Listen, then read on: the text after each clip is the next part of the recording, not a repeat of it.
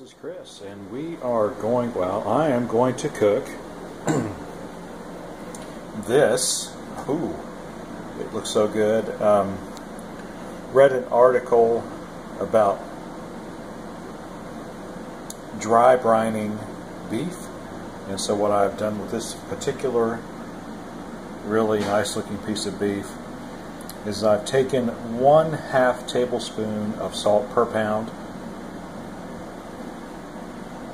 This is a 3-pound chuck roast that I got from the local Food Lion. So I have sprinkled that salt over both sides and let it set for a day. So we're going to see if this works. This is kind of an experiment. I love to cook beef. Generally what I do is I just put it in a pan in the oven, salt the heck out of it, put a bunch of pepper on it, and just cook it for a little while. But I'm going to try to do more of a roast kind of thing. So here we've got the beef. We've got our Dutch oven right here. I'm going to put in the oven, and then I'm going to add some carrots, mushrooms, red potatoes, and can't see it too well. It's an onion. I'm going to cut up most of that bad boy, put it in there. So the first thing I'm going to do is I've got the oven preheating to 350 degrees. We have a convection oven, so I know it'll heat evenly. We're going to get this roast ready and put it in the pan. Maybe put a little more oil in there, and then we're going to cook it for about an hour. The recipe I've got says 375. I'm going to cut it back to 350 and maybe cook it for like 45 minutes and see how it looks.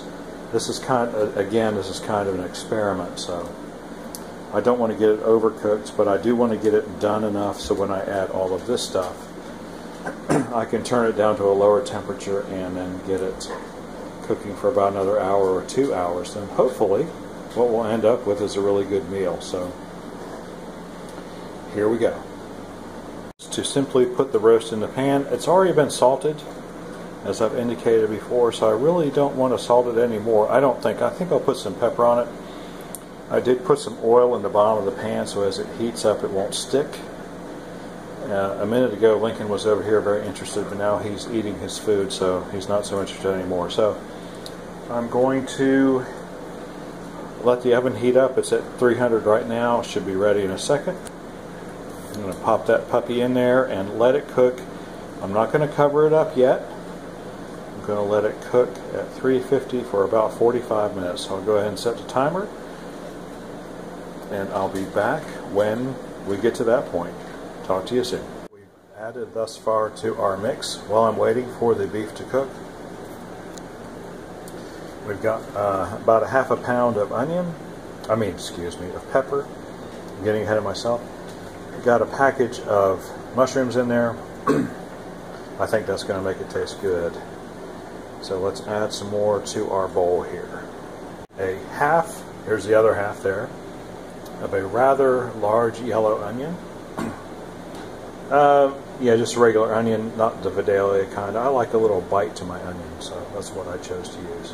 Put some red potatoes in there, quartered, and some celery along with the celery leaves. I really got the smell of the celery. When I cut into those leaves, I'm going to leave those in there because I think that's going to add some really good flavor. So, so here we are. We have our accompaniment ready. And we have about another 35 minutes for that beef to finish its initial cooking. So I'm going to go back, maybe watch something on TV, and we're going to wait for that roast to finish cooking that first part, and then we're going to add all this stuff to it. I tell you what, I'm really hungry. This really looks good, doesn't it? Okay. See you in a minute. What we have thus far, we have, looking good, roast, excuse me, and items. So what we're going to do here, we're going to add a little bit of water into here, maybe about 2 inches. And then we are going to add our veggies.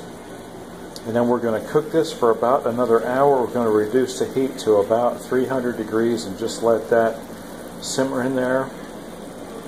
course, my hope is it will all just kind of cook down and be very tasty. So, ooh, let's just get this party started. Like going in.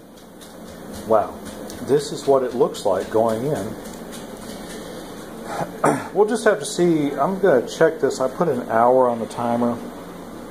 We'll just have to see how it looks. I'm going to check it in about a half an hour and see if this is like cooking down into the liquid. So we have, yeah, we'll see how it goes, because you know how vegetables cook. They tend to shrink. So I hope it works out. If it doesn't, we'll just add a little bit more water and add a little bit more time.